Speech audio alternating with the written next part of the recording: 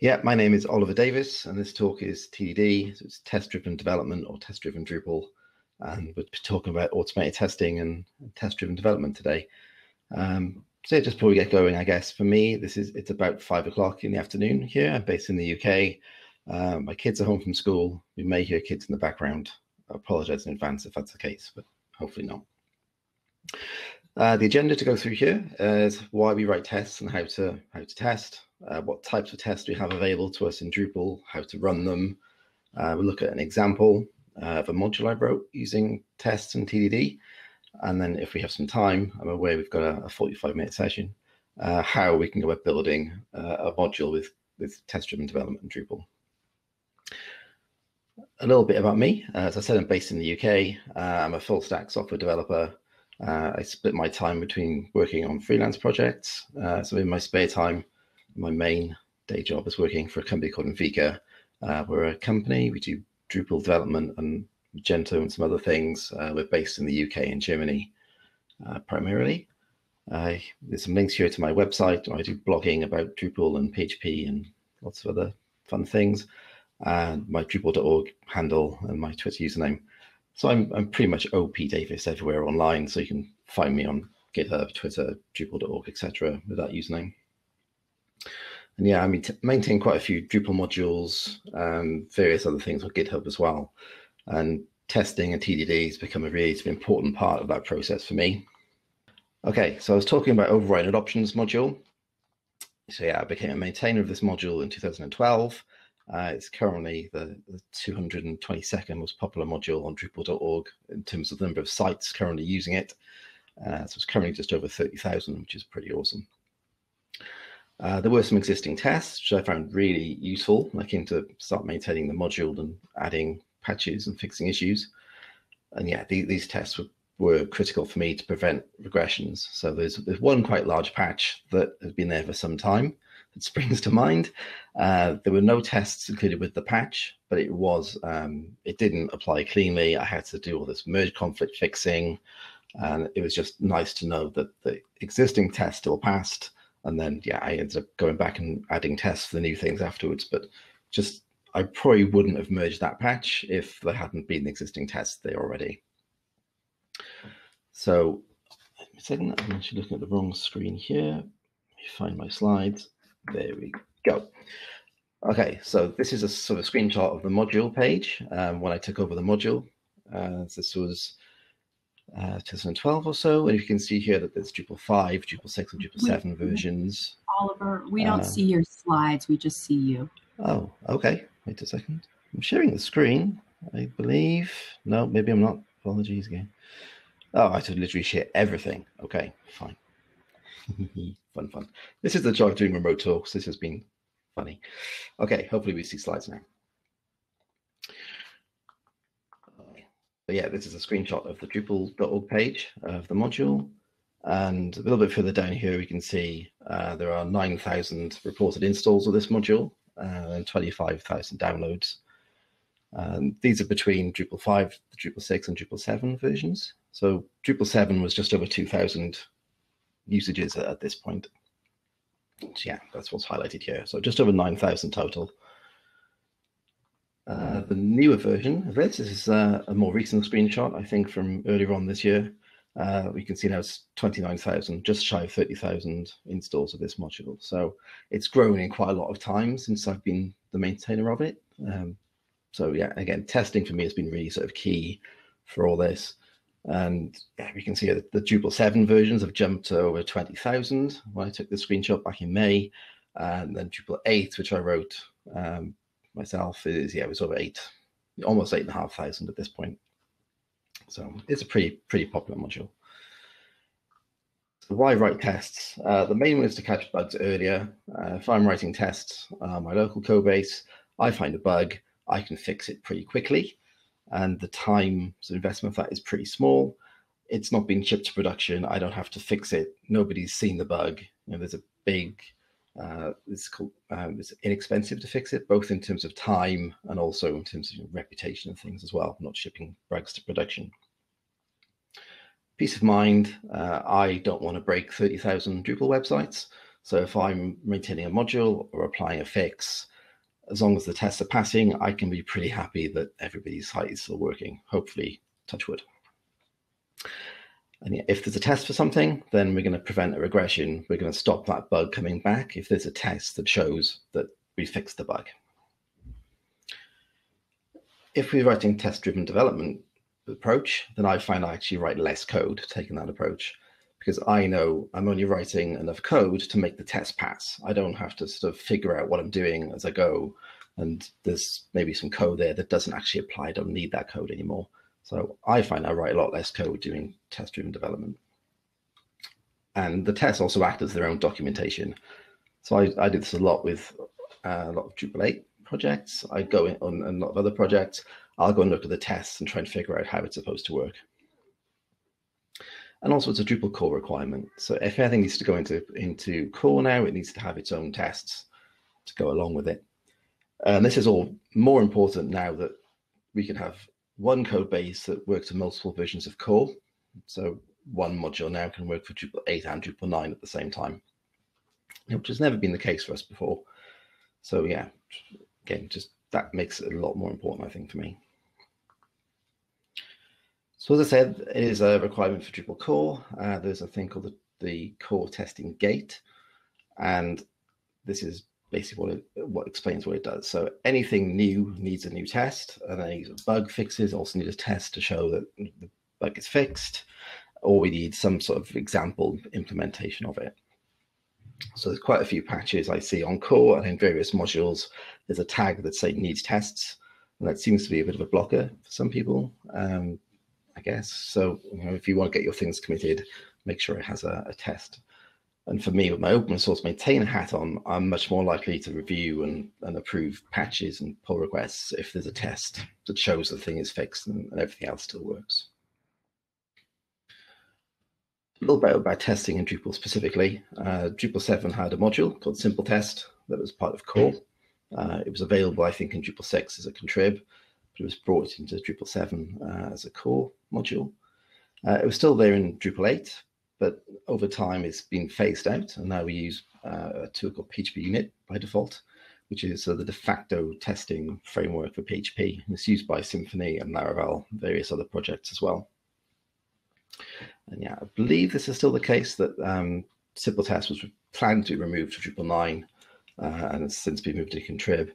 I last did this talk before Drupal 9 was coming out, so I don't know if that has changed since the release, but it was definitely the point when I gave this talk last back in May. So how do you write tests? So our tests are PHP classes, and they are PHP files with a .php extension.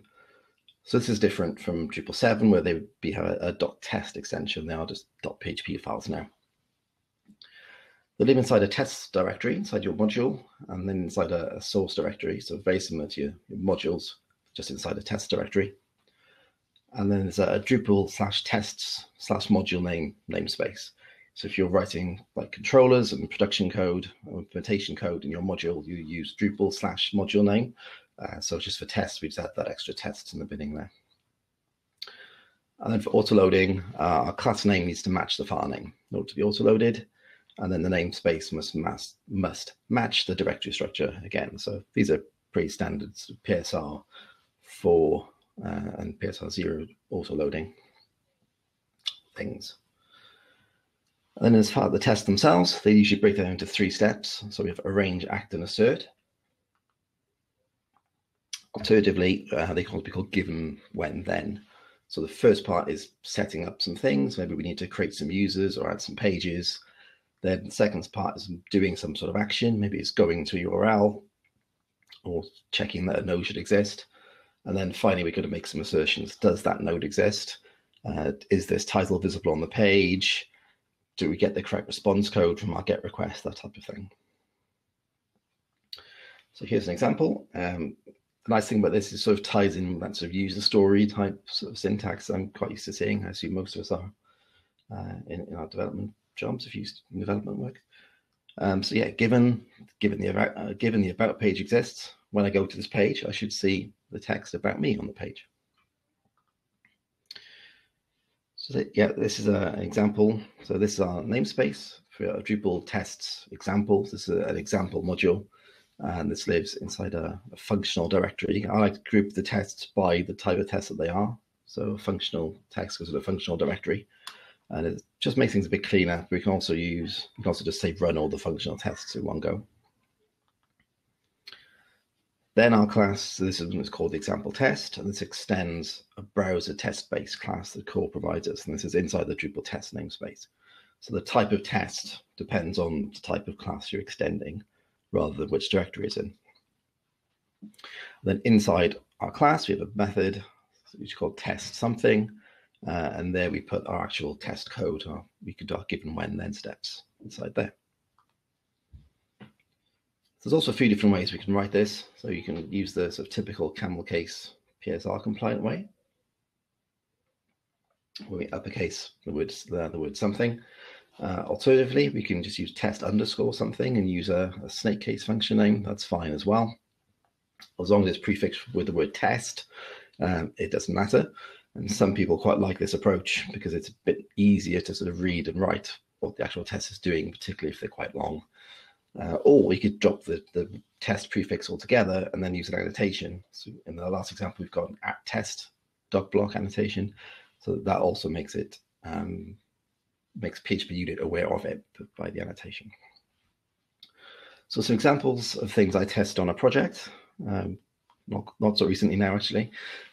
Creating some nodes when we get data from an API, calculating attendance figures for an event, determining if an event is purchasable. So this was a Drupal commerce-based events management site, so there's a lot of events, I think, here.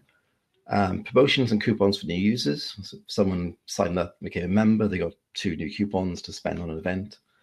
We had a functionality for cloning an event, so it's just duplicating an existing one and making some changes to it. Queuing private message requests. People could message everybody on their event. There could be hundreds of people, so we decided to queue them. Email some new memberships. They also had a support ticket functionality. So if a ticket was closed and then reopened, we had to test for that too. And also some custom form validation rules. So these are just some things that I tested just on one project. And I quite like this quote. This is from the Laravel Live conference a couple of years ago. And it says that the #1 test you should write would be the thing that if you broke, you'd lose your job for, or the thing that's going to cause you the most sort of panic if it was to break. What's the most important thing? What's the crucial thing for your project that you wouldn't want to break? Typically, that's to do with money. If it's giving people voucher codes or discounts or anything, that definitely needs testing.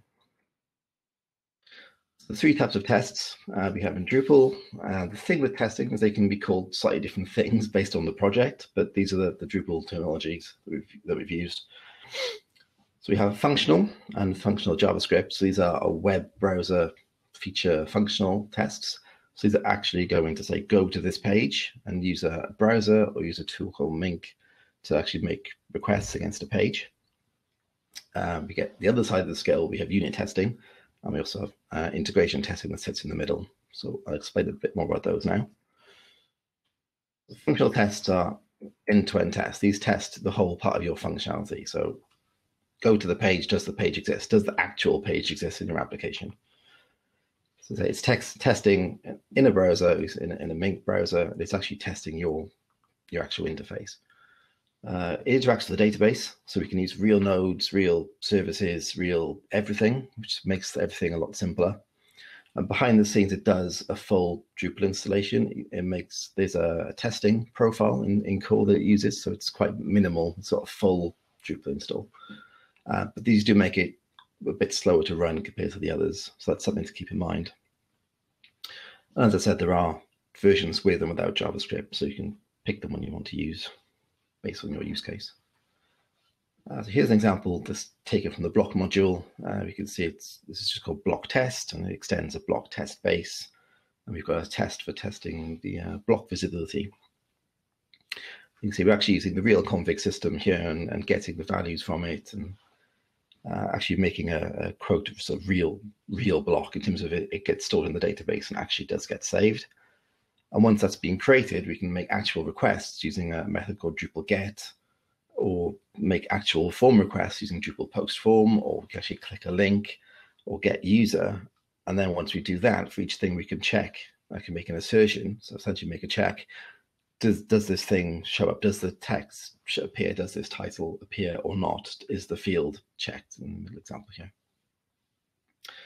So these are quite straightforward to set up. They don't require that much sort of overhead.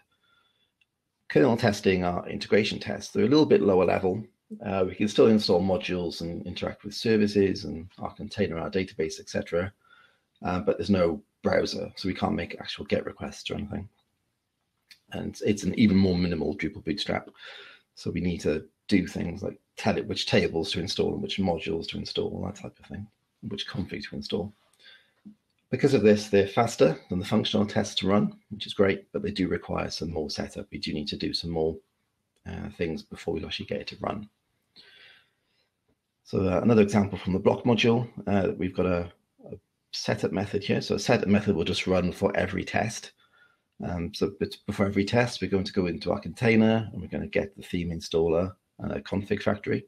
We're going to install the block and system modules. So you need to tell it to install the system module, whereas with a functional test, that's sort of implied. We're extending a kernel test-based class this time, and there's a block creation trait that we can pull in to actually make our block. And then inside the test, we're going to use a block rebuild. We're going to call on the messenger service, so we can use the real messenger service in this case again, and then make an assertion that in this case, we've deleted all the messages. So the last step is just asserting that the messages is empty. So sort of similar. We need to do a little bit more setup. If we go back here, we need to get things out of our container. We do need to install certain config or tell it to enable certain tables. The unit tests are the last kind, and these are just testing PHP logic. There's no database, there's no browser, there's no service container, there's no anything like that at all. But it does mean that they're very fast to run, but we do need to then start looking at mocking dependencies if we're going to use them. Because we can't make an actual request or use a real database, we need to then make a fake version, essentially. But one thing to keep in mind is that if we do a lot of mocking, then our tests become very tightly coupled to our real code, and then just making little changes and little refactors in our code can make the test break, even though we haven't actually broken the code. So yeah, as I said, this can make it a little bit hard to refactor. So I'd be wary of over mocking things. And yeah, one final example, again, from the block module. So we're going to extend a unit test case this time. And you can see about a third of the way down the screen here, we've got this, it says block expects. So what we're saying here is that we're expecting something to get called on block one time because of this once. We're expecting a method called access to be called and return a value, a specific value. So we're saying, quite explicitly here, given we've got a mocked block, what we expect to go in and what we expect to get back out again. Yeah, if we were to be very tightly coupled here, we could have a problem. Yeah, if we were to change the method access, for example, to something else, our test would fail because it expects the method access to be called, even though our refactor may have been completely fine. Yeah, we've got similar things here. Again, block storage expects a method to be called with this value or this array with these values in it, and it will return this. So quite different from our functional test, when we're just saying, go to a page, check a response code, does this text appear? This is saying, given this function expects this input, do we get this output back out again?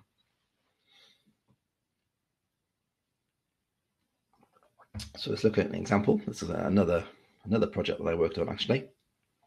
And this was a service called Broadbean that we had to integrate with, a Drupal 8 project with. I don't know. I hadn't heard of them before to do this integration, so I don't know whether how well known they are, but they're a recruitment solution, a job advert solution. What would happen is the client would go in and create job adverts in their UI, and they wanted these to display on the website. So we needed to create nodes for these things in Drupal. We weren't posting any applications on the site. We were signposting them to another system for them to make their applications, but we needed to build a URL that linked them to the correct application, to the correct page on the other application. Too many use the word application in the same sentence. Jobs need to be linked to offices. So they'd specify in their data coming in which office this would fall. obvious for us were, I think, nodes or taxonomy. So we needed to make a link between the two things. So we could say, show us all the jobs in this office. Job length was the number of days. They'd say how many days a job advert was to be displayed for. They wanted to specify the path. So they specify the URL on the Broadbean side as to what it would be inside Drupal. And then we construct the application URL.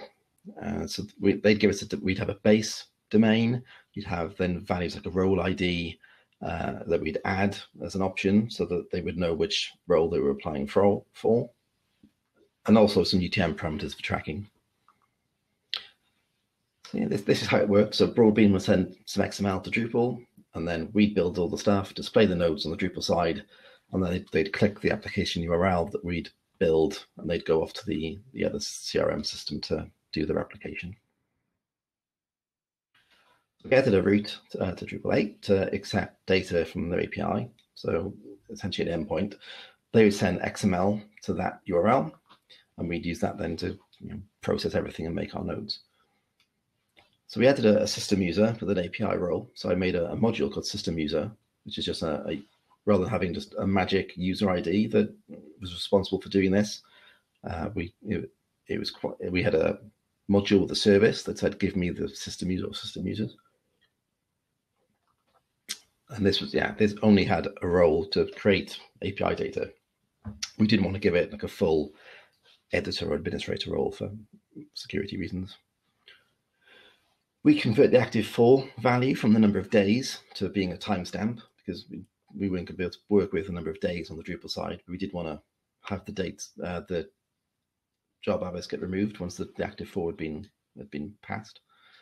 And then branch names and locations were passed as plain text because XML, and we'd have to reference them via entity reference, so linking a job to an office, like I explained. And then the URL alias that we'd map that to the path so that we knew how to get to it. So here's an example. I think this is actually the one from their website, I think, actually, rather than one that we did.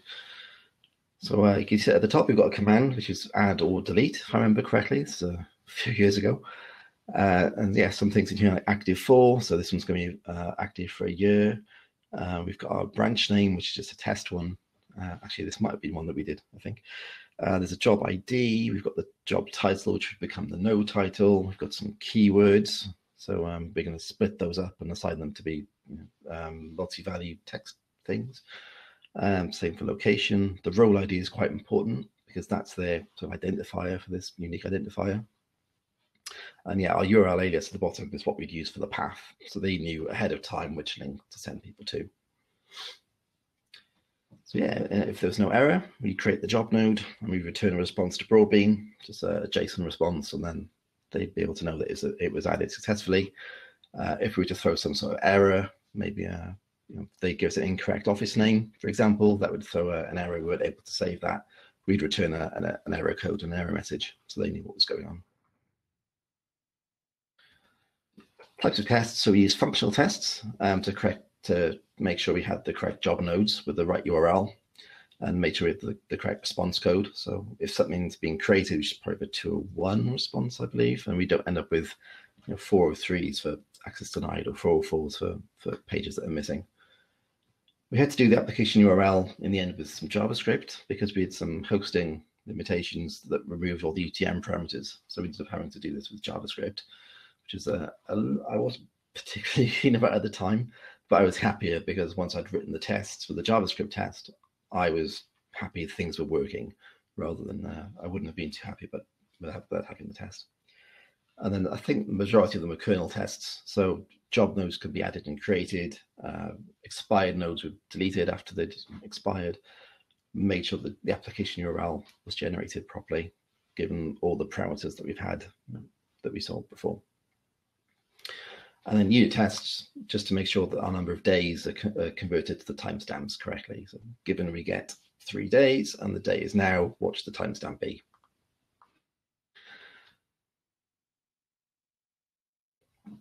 So some results, we had 0 bugs, which was pretty cool. There were some things that we had to sort of go back and debug afterwards, but it was much easier to identify where those things were and it turned out to be not on our side, but it turned out the XML was wrong that we were passed. But because we had the tests, we could say, as long as your XML matches this, or the value that you give us matches this, then everything should work fine. Our tests are passing. So that was great. We could go back to them with some confidence, which reduced our debugging time. So that was great. We didn't need to go back through everything from scratch with the tooth comb just to find out that it wasn't actually that it was actually still working anyway. And then any new bugs that we did find, we'd add more tests for to prevent them coming back again and having any more regressions. So again, we didn't need to cover everything by default. We're not always going to catch every bug, but it is a constant iterative process. We can carry on adding bugs as we find, adding tests as we find more bugs. So now we have lots of tests in theory. How do we run them? So there is a core script inside the core scripts directory that we can run, and it's just called run test.sh. And we can specify nothing, it will run all the tests, or we can specify a module or a class, and it will just run the tests for that class or that module. If we're using PHPUnit, which I think everybody is now exclusively, I assume, or core is at least, we can just run PHPUnit directly itself. So it's in our vendor bin directory. Obviously, we're going to run these locally because we wouldn't want to put PHP on production. We'd specify where our PHPUnit.xml file lives. In this case, it's usually within the core directory. There's a PHPUnit.xml dist, which lives inside core. So we just need to specify which directory it's in. Typically, it will look in the current directory we're in, but we need to, there is no file there, so we need to tell it where it is. And then we can specify any number of arguments. So this is just the path to the module we want to test. So this is our examples module. There's other options we can pass here as well, like a filter and other things, which I think we have examples for. So the PHPUnit XML file just configures PHPUnit, where are our tests, what do we do when a certain thing happens, that type of thing. And we need to run some types of tests. Like our browser tests and things, we need some value from inside there. It's ignored by Git by default. So our PHPUnit XML.dist is in core. We can usually copy it, call it PHP.xml, but it automatically gets not added to our code base, which is great. Because there are some URLs and things in there that will be specific to your project. So let's say we'll normally just copy this and rename it. And there's a couple of variables in here that we need to change based on our project. So SimpleTest base URL is the URL that if we're going to make a request to a Drupal get request to a page, what's the URL that we want to prefix that with? So that might be localhost, or it might be mysite.ddev.site or anything. The SimpleTest DB is the database we're going to use to connect to and store our database in. This could be MySQL, it could be SQLite. I tend to use SQLite most of the day now. And then browser test output directory is if we're writing functional tests, it will take screenshots of every step and put them into a file, which is great. And then stop on failure true is good if we're doing test-driven development and we just wanted to stop after we have a failure, then we could just add this line and we don't get all the failures, and then it tells us at the end there were 10 failures, it will just fail on the first one and stop. You can fix it and go away. So test-driven development is just a slightly different workflow. So we start by writing our tests first, which when you first begin doing this, it feels quite strange. Like, I want to write my code first and then write my tests afterwards. But TDD suggests we write the test first. And we only write enough of a test for something to fail or for the code not to compile. We don't really have compiling in PHP. And usually, PHP Storm will give me a little underline and say this, you're missing a method or something. But you don't write all of your tests in one go. You just write enough to have one failure. You then write some code. So if we're saying go to this page and we're getting a 404, that page doesn't exist. For example, we can write some code to make the page exist. We run the test again. Our test is now going to pass because our page now exists. And then now everything is green, everything is passing. We can then do refactoring. So maybe we've done, just make that in pass. Maybe we just return a hard-coded string, for example, just to get it passing, or we've done, something just to get the objective is to get the test passing as quickly as possible, and then refactor once that's the case. and then just keep going through that process. So again, we might just, a test may take several iterations to complete to have a passing test. Yeah, you don't need to write everything in advance, then make everything pass. That's sort of not the plan. Here's just a diagram sort of showing that again. So typically it's tests, when tests are green, they're passing, when they're red, they're failing, and blue is usually refactoring. So it's this constant TDD loop of failing, passing, refactoring, and then the next go around again and add another failure and keep going all the way around. So yeah, it's typically red, green, blue, or red, green, refactor.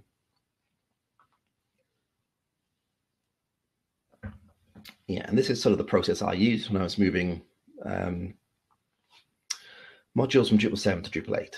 So I'd make a new branch, I'd update any tests or maybe add some tests if there weren't any there before, write the code to make the test pass. Again, this might be multiple loops around that TDD cycle that we saw. And then we can refactor and then just keep repeating, keep going around that cycle. So there's sort of two ways of we can approach TDD. We can either start outside in or inside out. I tend to do the outside in approach, which means I start with functional tests first. And then once I've found something that I can't do with a functional test, I'll drop down to another secondary loop and I'll start writing an integration test or a unit test. So maybe back to the Broadbean example, yeah, if I'm writing the thing that says delete the job when the thing is expired, I can write as much of the test as I can, but when I need to calculate the end date, I start writing the unit test at that point. Once that's passing, I can go back up again. This comes as a switching between loops.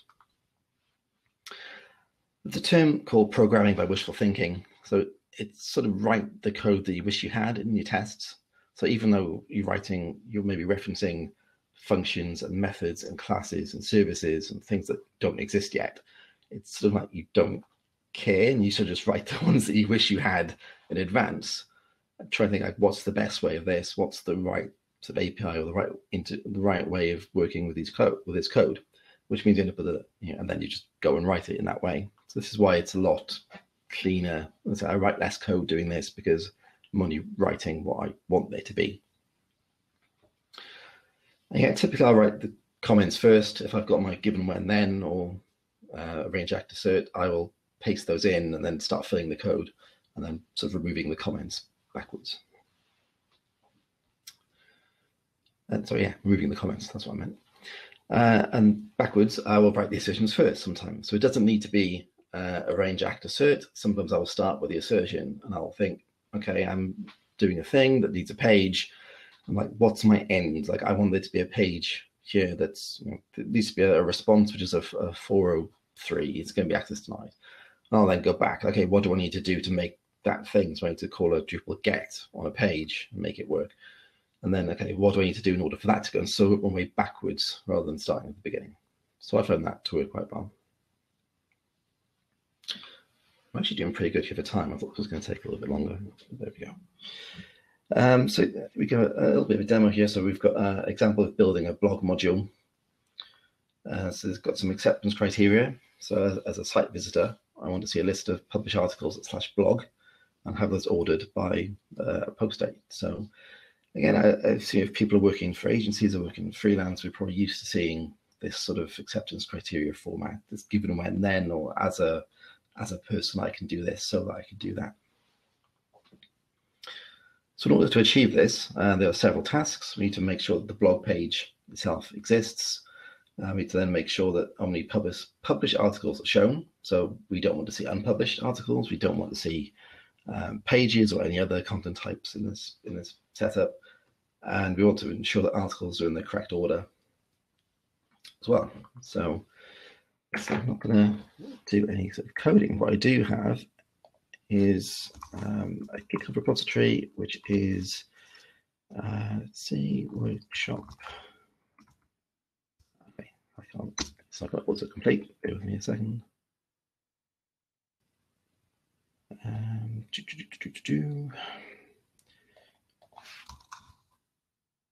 Sure.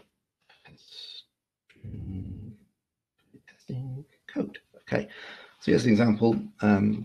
sort of a bit of a demo. So this is something that I did for Drupal Camp London earlier this year. I did sort of a workshop version of this, and I'm doing it again for Drupal Camp New York in a couple of weeks or next month or something. That's come around pretty quick again. We can see here, I'm doing this same example. Everything's broken down by the number of commits. I tend to do very atomic commits usually when you're doing this type of approach. We can see exactly how we're going through this constant loop of things passing, things failing, and going back again. So yeah, this is on GitHub. People can go and check it out. This is using GitHub Actions, actually, which could be a whole separate talk if you want to see how that works. But I've got a job here that runs the tests. Let's make this slightly bigger. There we go, we can see. So this is another reason why I split tests up into their own directories. In fact, there's open my PHPUnit config file here. We can see some things. So yeah, these are called test suites. So I've got one called functional, one called kernel, one called unit. So these match to the types of tests that we've talked about. And I can say that functional live in this directory or this path glob. So yeah, any custom module that has a test directory that has a functional directory. Likewise, kernel, and then again for unit, specify my base URL here, and SimpleTest DB. So this is my database. This is using SQLite database, which I quite like doing. So yeah, if I go back here again to my GitHub Actions, we can see, yeah, this is what I'm using. These are my 3 test types and my 3 test suites. And I'm using the Symfony web server, which is quite nice for these things. And then, yeah, again, if the test types is functional, we're going to start a web server because we need something to make the requests against. And then, yeah, we're just going to loop over, again, each of the, where is it? These, yeah, we'll loop over each of these and then specify, yeah, the test suite in here using the matrix.testtypes. Value. So it's going to run each of those, and then finally, again, if it's a function, it's going to stop the web server. So yeah, any push to this repository, let me just see, yes, any push, anytime I do a push to this project, it's going to trigger a new build. And yeah, we can see again, any of these, I'm going to push, they've got one here that's using DDev. And yeah, we just go in and see exactly what it's doing. We can see executing tests here. We can see exactly what it's outputting. So this is the command that it's running.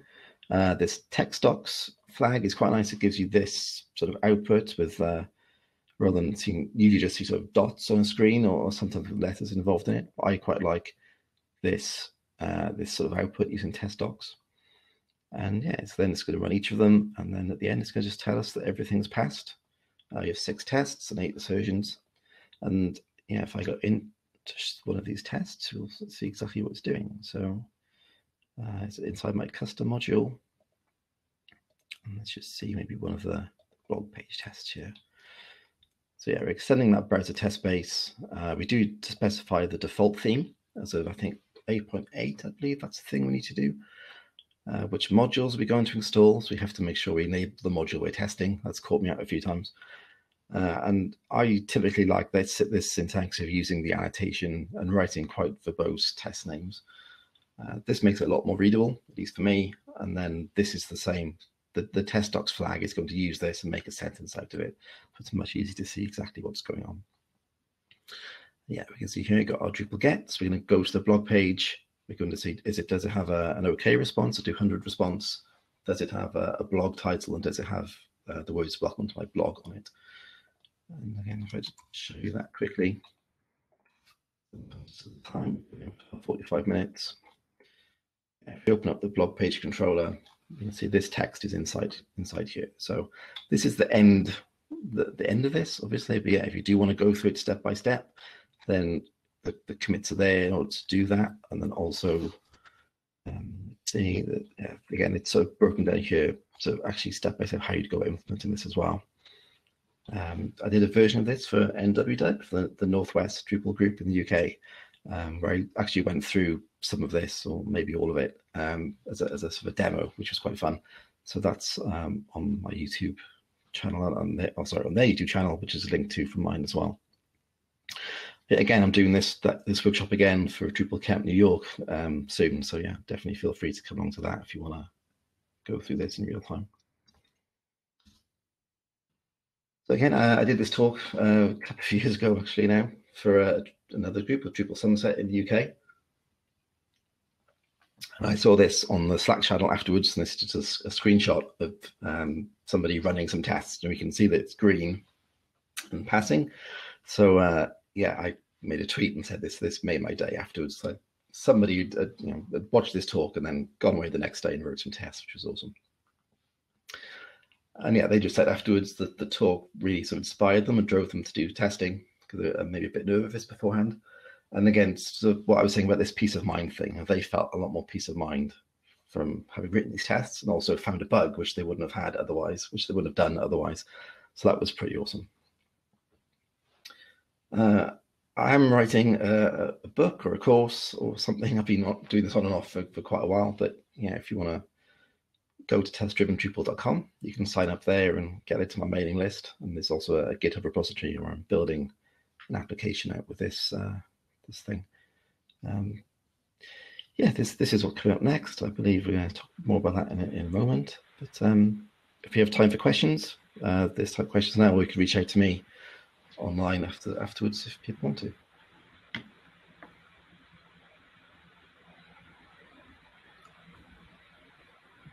Thank you, Oliver. There was no questions in the chat yet. Okay.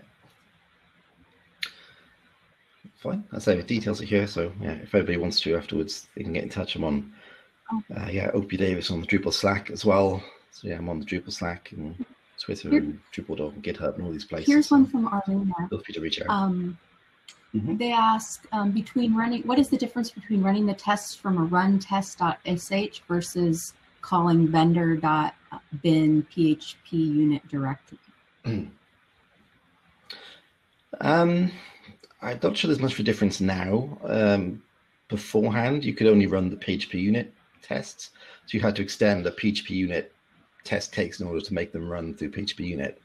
Whereas before, I guess in the early days of Drupal 8, we had some that were still based on SimpleTest, which was the sort of legacy testing system.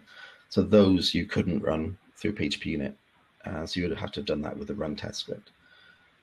I believe the Drupal CI and Drupal test bots are still run using the run test script, but yeah, I tend just to run it through PHPUnit personally, because that's what I do with Symfony and other projects as well if I work on anything else. So I'm probably more familiar with the switches and things there as well. I know there are things like filter, so you can say filter just to give a certain class name or things as well. I don't know whether run tests supports everything that PHPUnit does directly.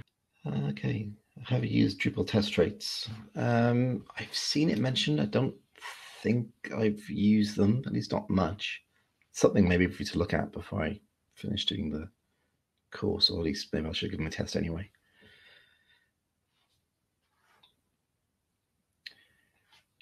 How do testing frameworks fit in, like Behat, for example? Yeah, so Behat is very similar to the PHPUnit functional tests. You sort of like, they both make requests against a real site, or at least an actual page. They do it in a slightly different way. They both use the same Mink driver, actually. So the syntax, I guess, is a different thing. So using Behat, you're writing Behat tests. You're actually writing the given when then syntax, like in plain English as such. And then you're writing code to make that work. So you could write completely custom Behat scenarios, and then behind the scenes you're writing this sentence equates to Drupal get whatever. So it's slightly different, but the same thing.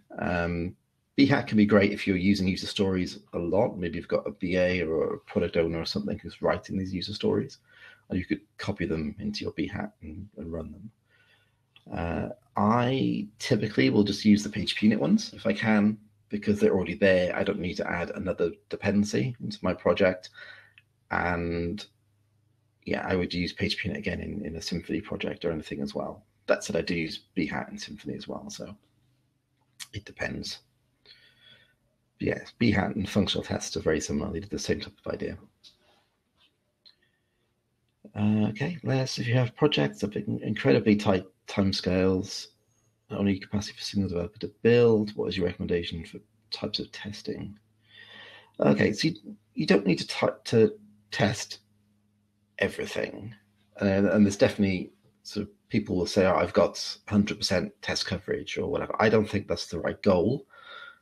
If I was down for time, I would definitely try and prioritize whichever is the crucial thing in that project and make sure that is definitely tested. So there could be some less low-level things where I'd be not happy for them to break, but I'd be less concerned if they did break. You know, maybe the impact of them is going to be less. Whereas if it's something like when someone joins up or someone leads an event, we want to give them a £10 voucher discount code or something. Like if that was to be wrong and we gave them 10 discount codes for an example, or we gave them one with £1 million or something by default, just to think of some slightly out there examples. But if that was to break, then I'd be more concerned, obviously, right? So I guess anything to do with money, anything to do with user facing stuff, I'm more likely to test those if I had to make a choice. That being said, like when I've gone onto projects that do a lot of testing, it takes some time maybe to get into it again if you've come from a project that's not doing it. But once I get into it, it actually doesn't take that much more time. Because you're writing the test first, I found you sort of go into like an autopilot type stage. I don't need to be thinking, oh, what's the next thing I need to do? I'm just running PHPUnit and it's telling me what the next thing is to do. And it's saying, oh, you're getting the wrong response code. And I'll be, okay, to make the route. Okay, but now the test is failing for a different reason. So I need to go back. And it's sort of that automatic sort of mode, which is actually quite good. So in that way, it actually takes sort of less, I want to say less time, but I get the other thing with that as well is it might take more time at the beginning, but it's going to take less time when you start having to bug fix everything. So you're sort of moving the time, I guess, but you're not having to deal with bugs and things on production, I guess.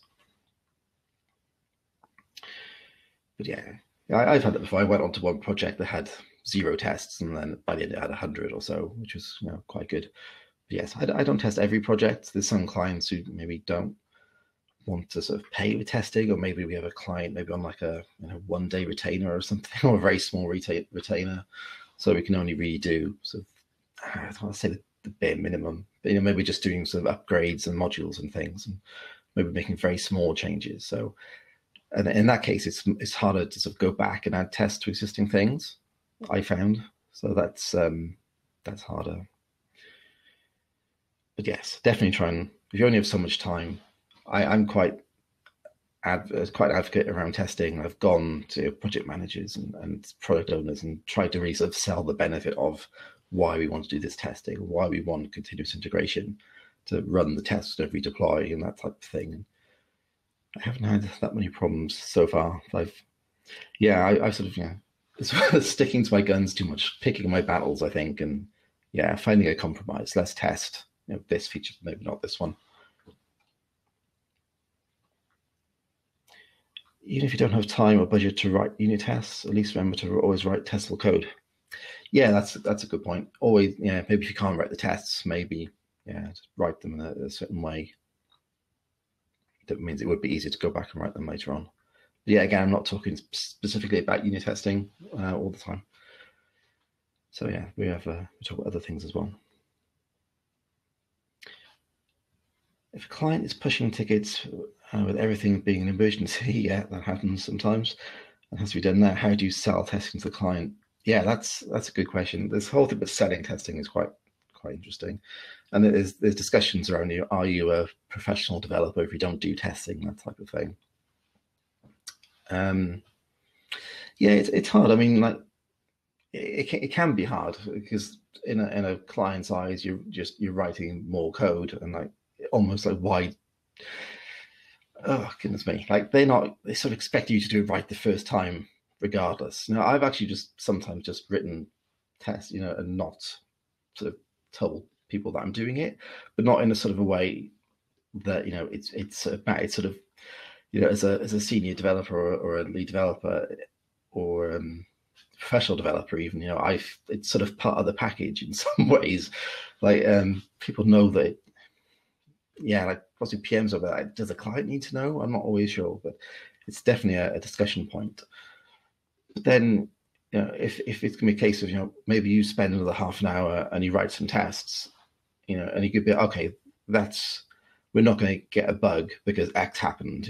I'm sure they'd be happier that, you're not going to give people the wrong voucher code or something, at some point.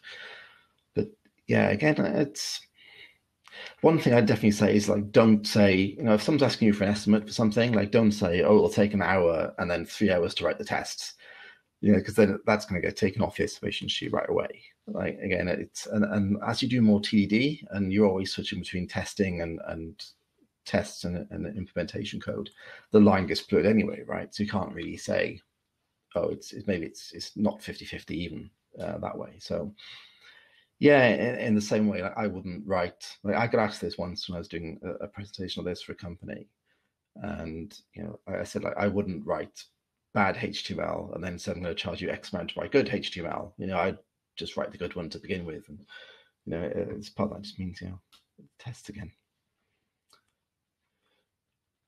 Yeah, like that says, cell comes as part of the estimation for the work, exactly.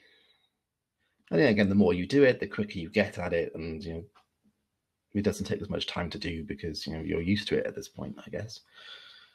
The problem is being proficient enough with writing tests you don't have to accurately estimate it. Yeah, I guess that's a good point. Yeah, but again, like, as you write them all, it does definitely get easier, as it does with anything, I guess, really. Once you know what you're doing with it. I'd say start small, and the thing with the functional tests, I don't mean small as in testing small bits of code. I mean, the functional tests are really easy to go in and start adding to a project, and they're really quick to, they require very little setup. They can be quite, very straightforward. I think some of the ones in here are sort of a good example of that.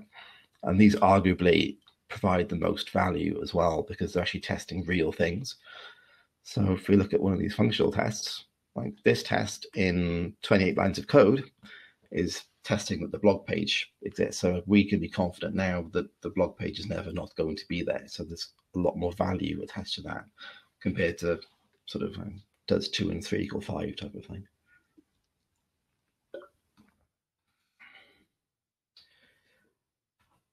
Yeah, and I'm not sure whether sneaky, maybe sticky isn't the right word, but yeah, exactly.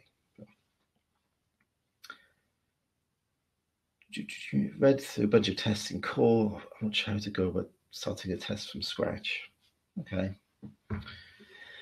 Yeah, again, I definitely say, like, a lot of people, when they look at testing, they sort of immediately think about unit testing, and then they start thinking about all these things like mocks and like that can obviously get quite a bit more complicated. Like, I would say with this, like, this isn't too bad. I think most of this is pretty normal. Like, this is writing a class, so most of this should be pretty familiar to most people. And yeah, again, this is just the bit here that we need to focus on. So again, it's just figuring out those stages of arrange, act, assert, or given, when, then, and what are the things we actually need to do there. So again, this is why sometimes I do it back to front, and I sort of think of the outcome first.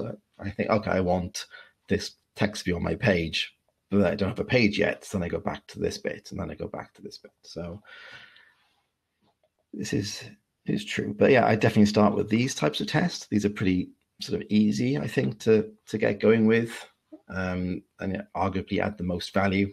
And then when you sort of get to the end of these, then look at maybe starting to do the other types of tests, possibly. Maybe that's something I'd recommend. Definitely take a look at this repository if you want, and look at this is actually broken down step by step. So we can see here how I'm actually doing things step by step. And yeah, we've got add the first functional test. We can see that is the whole test. But let's see, what if there's an actual example here? Blog page functional test. So this is the one for the actual blog. So we can see that this is all done with the TDD approach. So we can see that there, like this one's failing, and then we're adding the blog page routes, and so see sort of step by step how I've done it. And I've tried to be quite descriptive about the commit messages and things to sort of explain how to do it from there. Yeah, again, I think we can, whether I can, very quickly. on my YouTube, there is some live streams where I've done some testing. I definitely recommend people going and checking that out if they want. But the one I'm trying to find is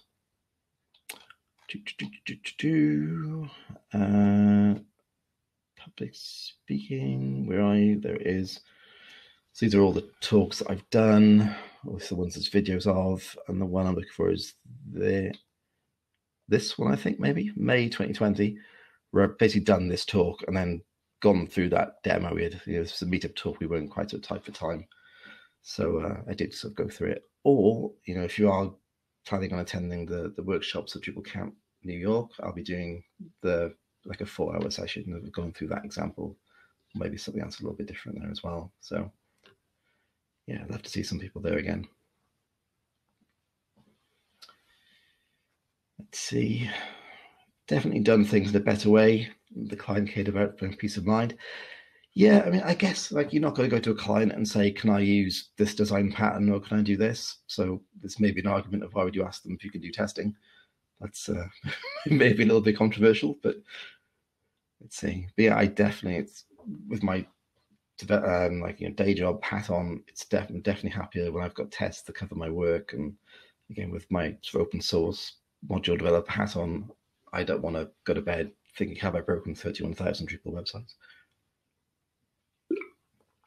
Yeah, and again, it's not going to catch, you're not going to catch every bug. There's still going to be bugs, probably. But the idea is to maybe get less bugs. Then as we fix a bug, we add a test to show the bug has been fixed and that bug can't come back again. So that you're not going to catch probably every edge case or every use case out of the box. It is that continual sort of progress. Yes, all human mistakes happen. Exactly. Cool. Okay. So, any more questions for anybody? Yeah, I should have like a resources slide on this talk. Really, I don't think I have one. Yeah, I'll find one. I'll tweet one out later on. But again, yeah, always feel free to find me on Drupal Slack or Twitter or GitHub or D.O or anywhere else, or come and join the session in New York, or not in New York but online for New York. That would be awesome. Cool. Thanks everyone for coming along. Sorry for the technical difficulties earlier on. I don't know what's going on there, but yeah, hopefully I'm going to try and hang out a little bit towards the next hour or two, maybe around the conference as well. So maybe I'll bump into some of you on the networking. That'll be cool as well. Awesome. Thank you very much.